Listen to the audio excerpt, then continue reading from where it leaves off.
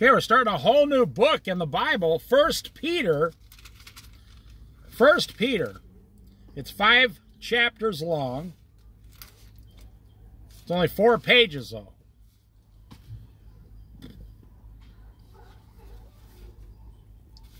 First Peter. We just finished the book of James. Peter, an apostle of Jesus Christ. Just put your name there. Are you an apostle of Jesus Christ? What is an apostle? Someone who tells others about Jesus to the best of their ability. That's it. In its simplest form, someone who repeats the scriptures to save other people. That's an apostle or a disciple. To God's elect, well, not to sound funny, but the janitor is just the janitor unless he also does the apostle work. But you don't have to be an apostle is what I'm saying. You can be a believer in Jesus Christ and be the janitor or the dishwasher, and I do not by any means think those jobs are stupid, because I have done both of those jobs for many years in my life. And I learned to enjoy those jobs.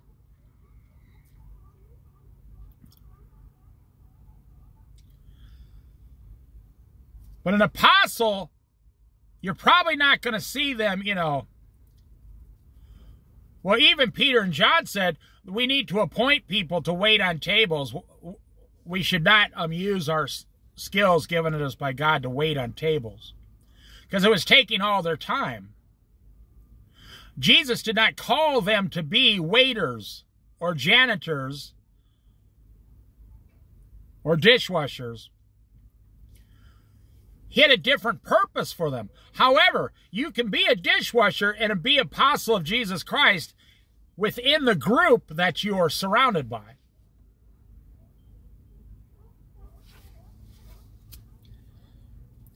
To God's elect, it's talking God's elect. Remember, this is Peter, who walked with Jesus. I'm not trying to give him more credit than the others. I only give Jesus Christ credit. Peter didn't die on the cross, no. Just like me, I never. To God's elect, the believers, exiles scattered throughout the province of Pontus, Galatia, Cappadocia, Asia, and Bithynia, who have been chosen according to the foreknowledge of God the Father, through the sanctifying work of the Spirit, to be obedient to Jesus Christ and sprinkled with his blood. That speaks of predestination.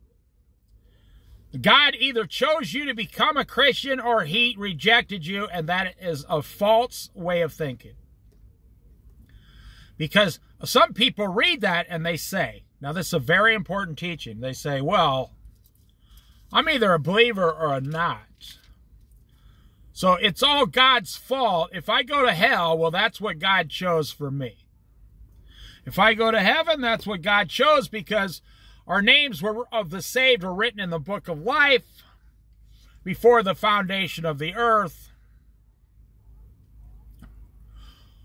That part is true. Your names were.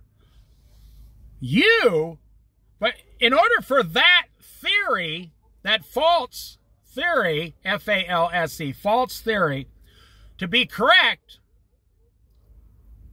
you have to have no free will given to you by God.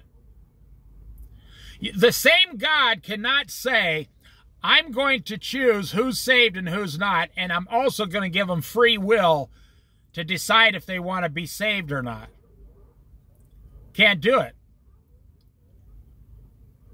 God cannot go against himself. Think about it. We all have There is no such thing as predestination for salvation.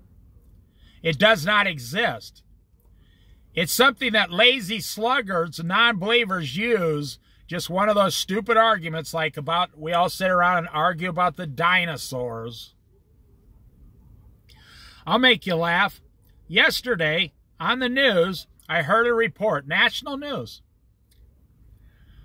that I'm not making these numbers up. I told my wife this morning, she started laughing.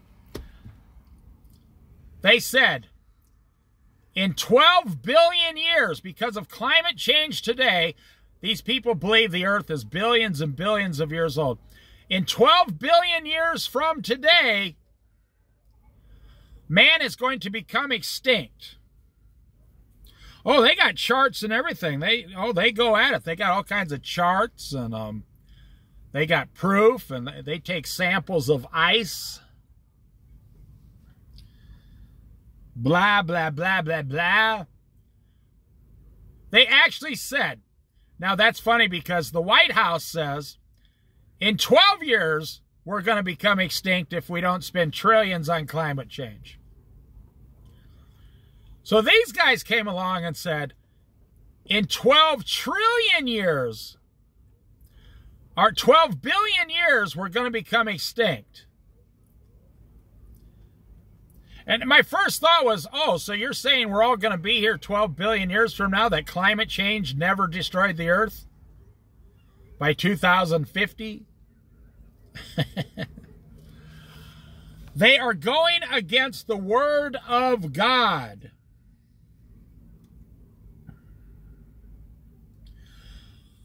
So what is foreknowledge? God knows ahead of time because of his perfection. Look at this ship coming in here. God knows because of his perfection who is going to be saved and who is going to say yes to Jesus and who is going to reject Jesus. God cannot not know. He has to know everything because of his perfection. And what's more amazing than that is God took the time and patience to save my soul. But he took the time and patience and tried to save everyone's soul. But in today's society, 75% of the people will say no. And only 2 billion people will really be saved out of this. Or maybe 1.5 billion people will be raptured, and another 500 million will come out of the tribulation for Christ. That'd be 2 billion right there.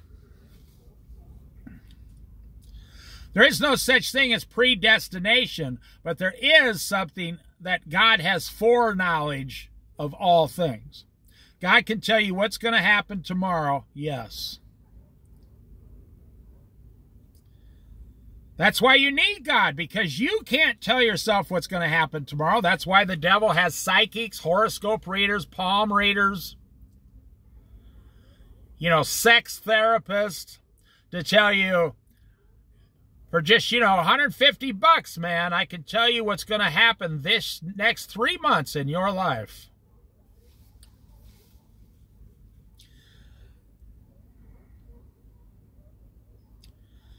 By the sanctifying work of the Spirit, to be obedient to Jesus Christ and sprinkled with his blood. Are you obedient to Jesus Christ? Are you sprinkled with the blood of Christ?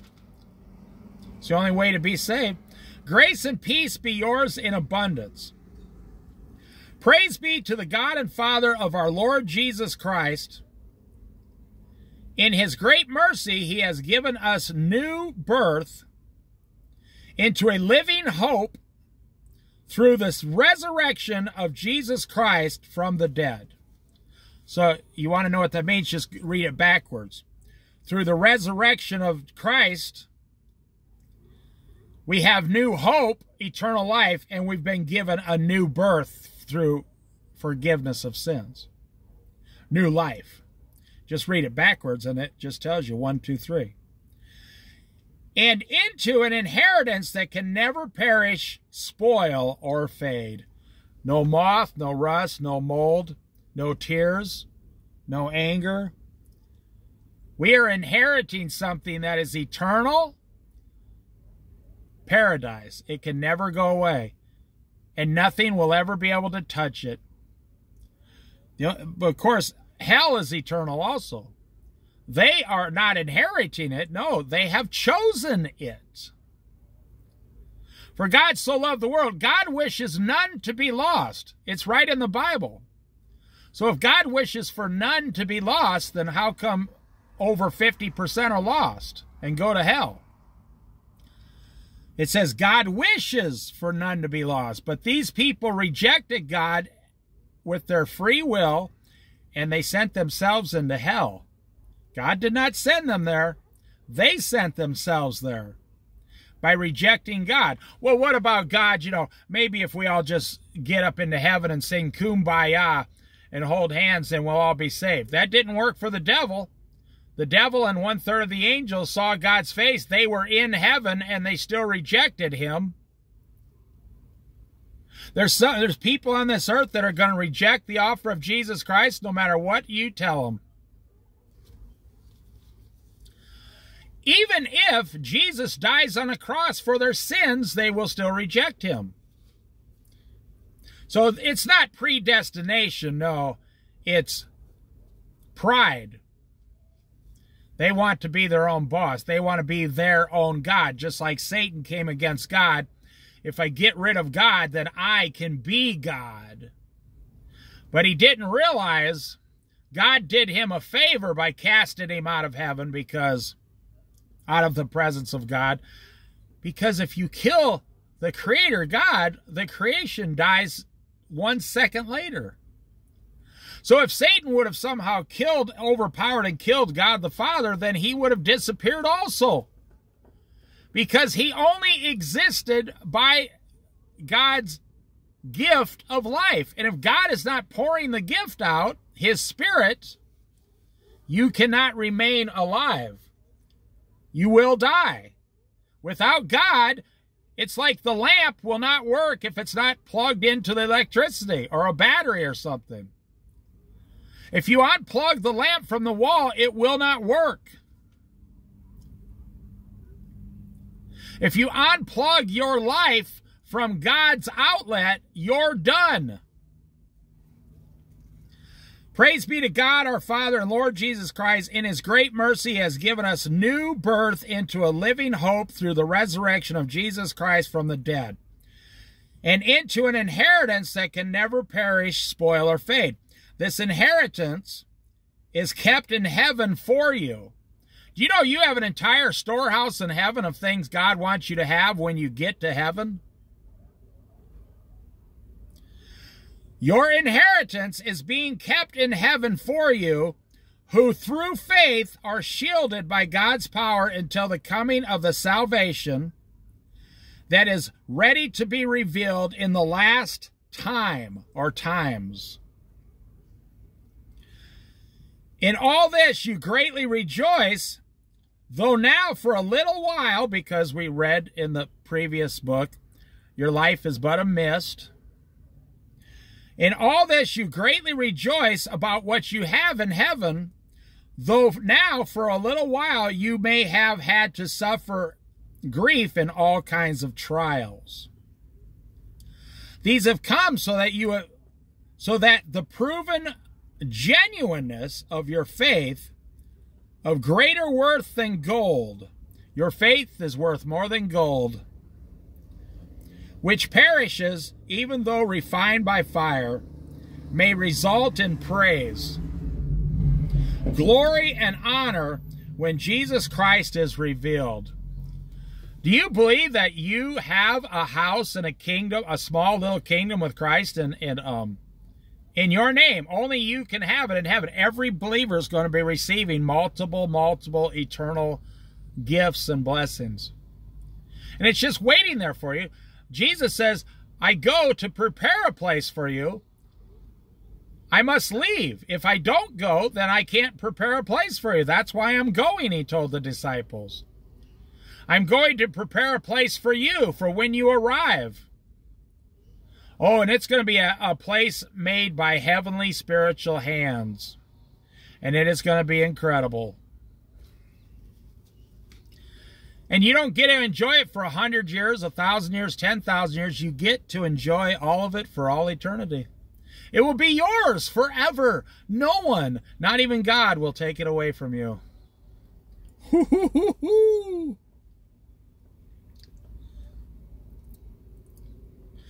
This inheritance is kept for you in heaven, who through faith are shielded by God's power until the coming of the salvation that is ready to be revealed in the last time.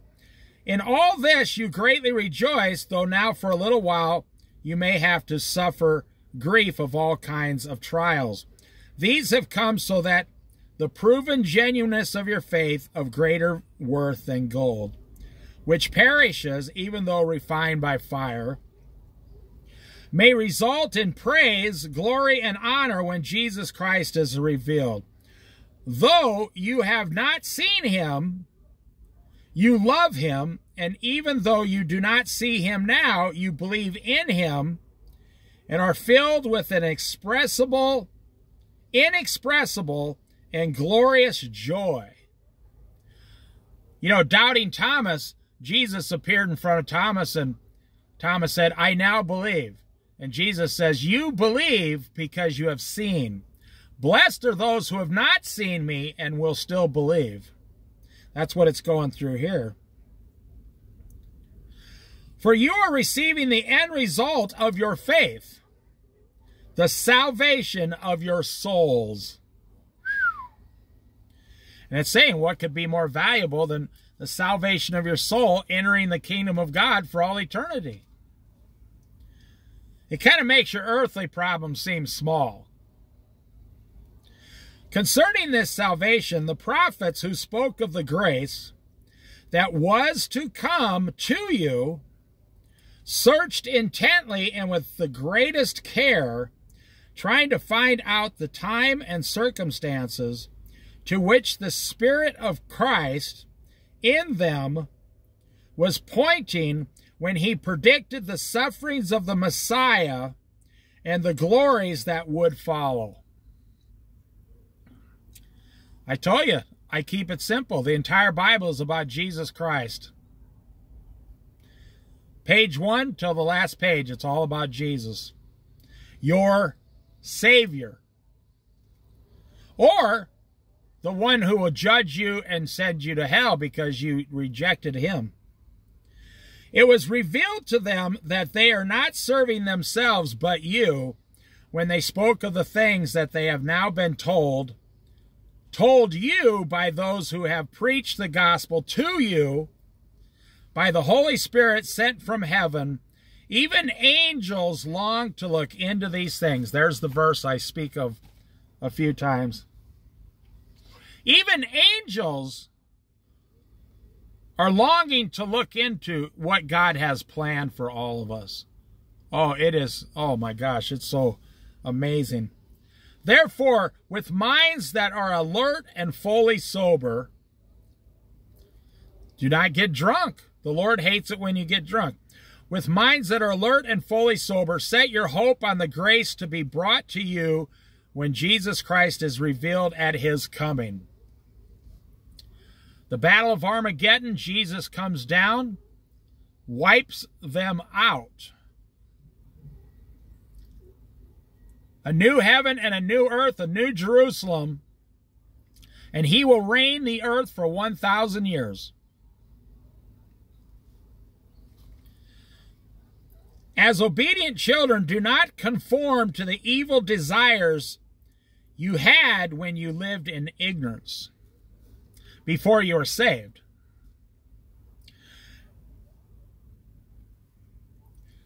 You know, ignorance is a nice word, a nice way to say, well, you really didn't know what you were talking about before Jesus. But I'm saying in the last days here, people cannot claim ignorance because they fully want to reject Jesus Christ. They're doing it on purpose. But just as he who called you is holy, so be holy in all you do. He's talking to the believers here. Peter is talking to believers. Believers, Your God is holy, so start living holy lives. For it is written, be holy because I am holy. Since you call on a Father who judges each person's work impartially. You know, you're not going to be judged by a group. You are not going to be judged in a group setting. You're going to be judged. You're not going to be judged with your wife or your children. That may be part of your judgment, the way you treated them.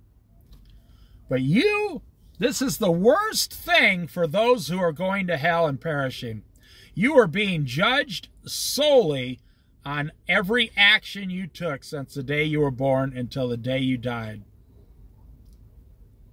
But you can only go to hell by rejecting Christ.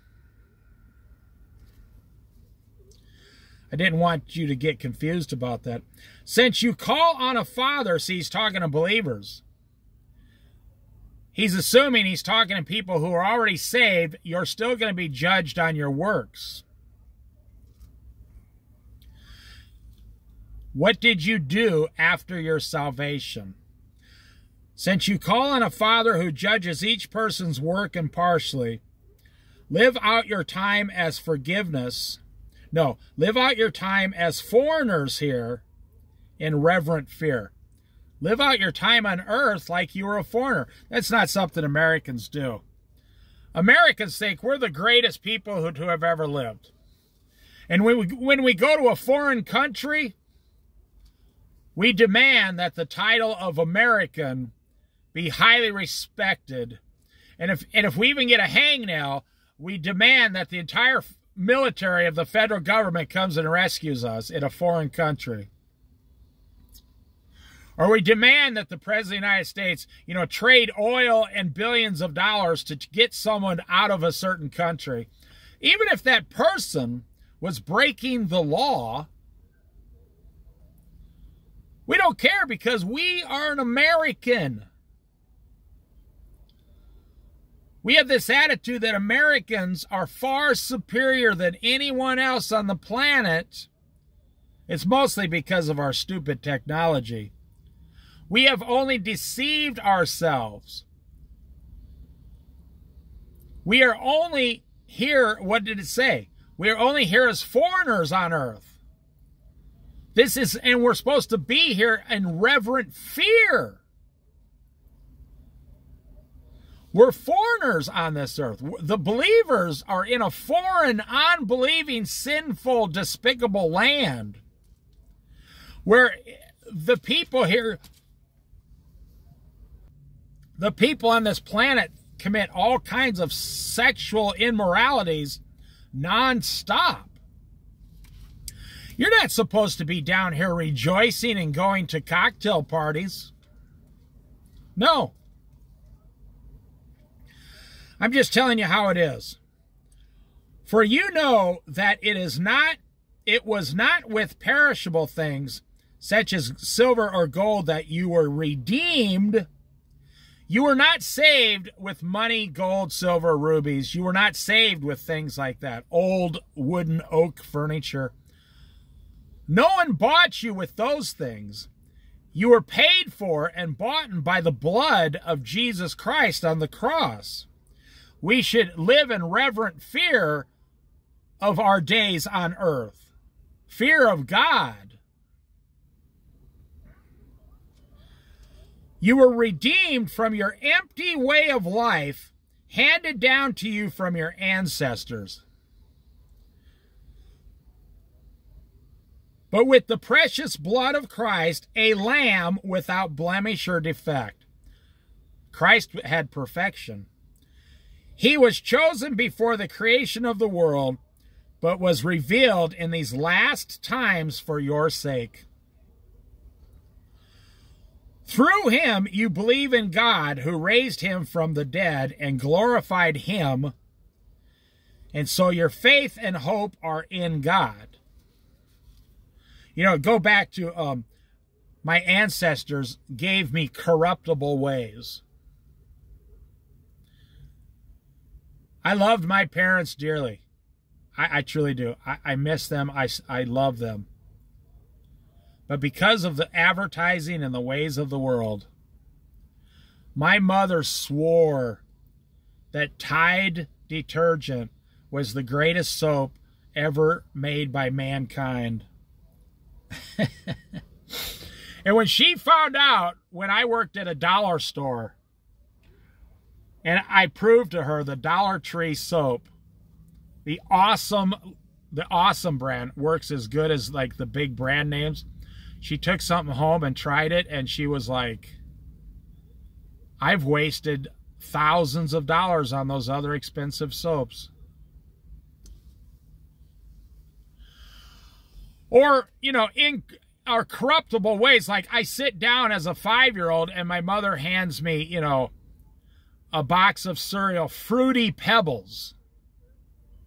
She's not doing this to harm me. She truly believes that because of false advertising that this cereal is good for me, or she wouldn't have put it in front of me.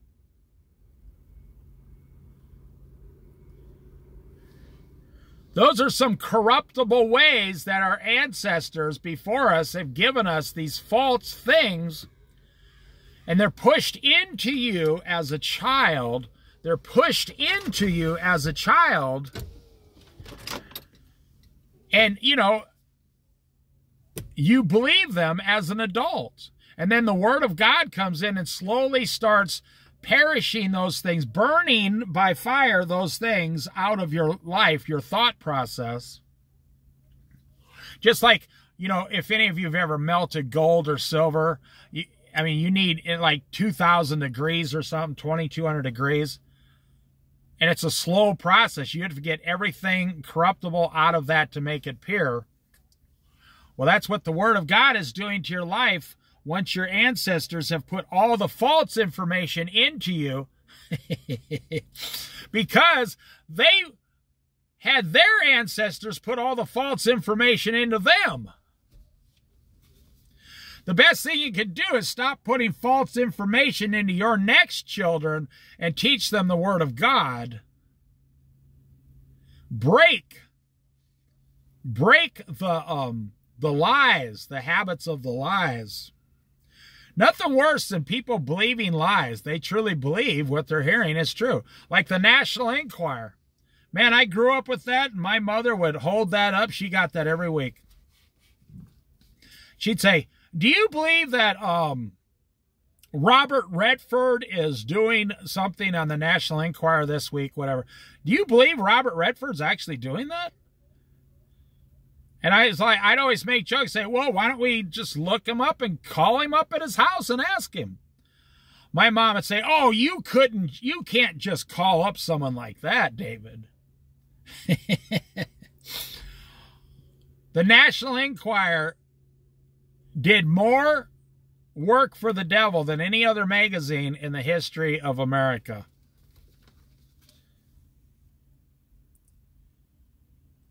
It did more harm than the Satanic Bible, because most people, 1% of the people on earth read the Satanic Bible. I've never read it. I wouldn't touch it. But at one point, 80% of Americans read the National Enquirer. Why do I care who Tom Cruise marries? I don't care who Tom Cruise marries. I don't live with Tom Cruise. He's not in my circle of believing Christians. Why would I spend money to find out who Tom Cruise went out with last Saturday night? Tom Cruise or any person in Hollywood is under the same commandments as the Word of God.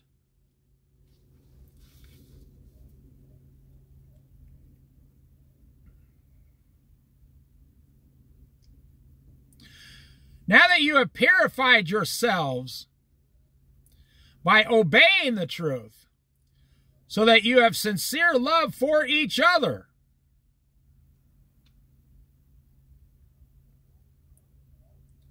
love one another deeply from the heart, for you have been born again.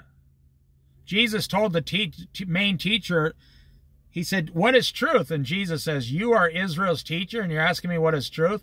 And Jesus told him, you must be born again. And the man said, how can I enter back into my mother's womb and be born again? Jesus said, not of flesh, but of spirit. You must be born again in the spirit, or you will never see eternal life. But technically, you read the whole Bible, you will see eternal life in hell. You live for all eternity. You will be alive in hell for all eternity. Love one another deeply from the heart, for you have been born again, not of perishable seed, but of imperishable, through the living and enduring word of God. For, we're almost done, all people are like grass, and all their glory is like the flowers of the field. The grass withers and the flowers fall, but the word of the Lord endures forever. And this is the word that was preached to you. You go back up here. He, Jesus, was chosen before the creation of the world, but was revealed in these last times for your sake. Through him you believe in God, who raised him from the dead and glorified him, so that your faith and hope are in God. And so your faith and hope are in God.